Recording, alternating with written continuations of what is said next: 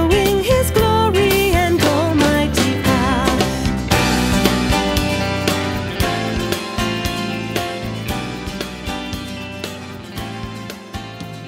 Well, we've come to the last day of this week and a brief visit to some of the Psalms. Today we're going to look at Psalm 139, which I know for many people is one of their favourite Psalms. When was the last time that you played hide and seek? Hopefully it wasn't too long ago. It's a great game, isn't it? My children love to play it, particularly when we visit a new place or a new house or go on holiday somewhere. Over Christmas we had a children's party here in the building, and it was great to play a game of hide and seek here. There's lots of places to hide. But it quickly became obvious where the children were hiding. There was fidgeting and giggling, and generally the children couldn't stay still. All we had to do as people who were seeking was to stand still and listen and watch. We would soon discover exactly where everyone was. According to the writer of Genesis, it seems that the original game of hide and seek was between Adam, Eve and God. Back in Genesis 3 we read, "The man and his wife heard the sound of the Lord God as he was walking in the garden in the cool of the day. And they hid from the Lord God among the trees of the garden. But the Lord called, 'Where are you?'" Now, did Adam and Eve really think they could hide in the trees and not be discovered? I guess they did. Let's read from that Psalm 139. We're going to read verses 1 through to 15. "You have searched me, Lord, and you know me. You know when I sit and when I rise. You perceive my thoughts from afar. You discern my going out and my lying down. You are familiar with all my ways.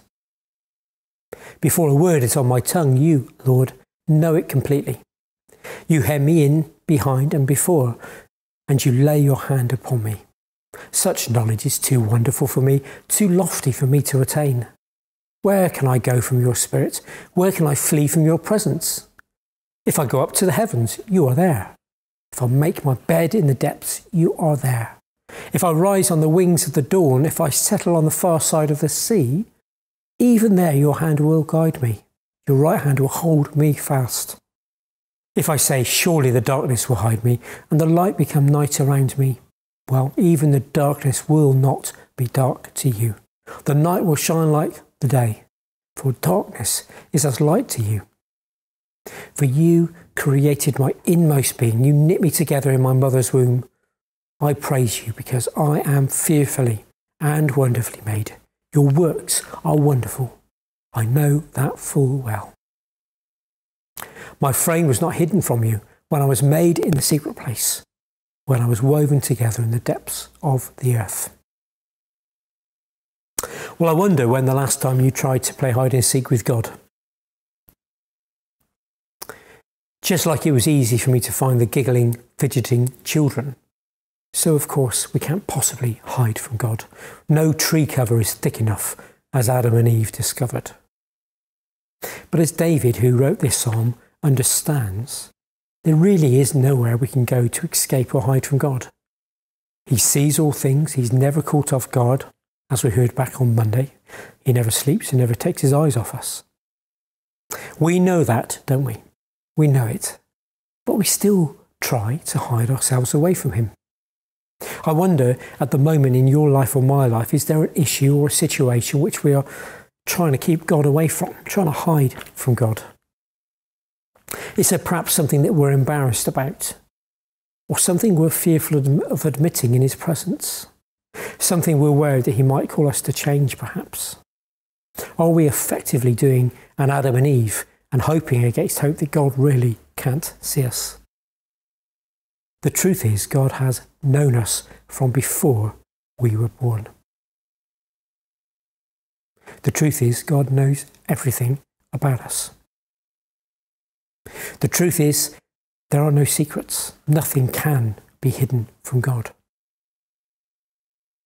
And actually, that really should be a comfort. Adam's reply to God was, "I heard you in the garden, and I was afraid." How sad was that? Well, the good news is that we don't need to be afraid of God. We need to approach him with fear and respect and awe, but we don't need to be afraid of him. He is a God of mercy, compassion and forgiveness, a God who longs for the best for us.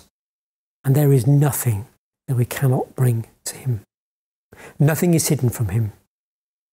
So why do we waste time trying? Let me pray for us. Father, I thank you for the gift of Psalms, and we've just looked at 5 this week, but I thank you for their variety, their honesty, their integrity. I thank you that they show us people who are struggling in working out a relationship with you, Heavenly Father, and I thank you that we too can struggle and work out our relationship with you. That you long to hear from us honestly. You long to bless us, to give us fresh understanding. May we keep our eyes fixed on you, and may we find more and more treasures in these book of Psalms as we seek to be your followers. In the name of Jesus we pray. Amen. God bless you. Look up to the skies, see all that's displayed, the wonder of God in the things he has made. The sunsets and storms, the bright shining stars are showing his glory and almighty power. Come, join with creation today, worship the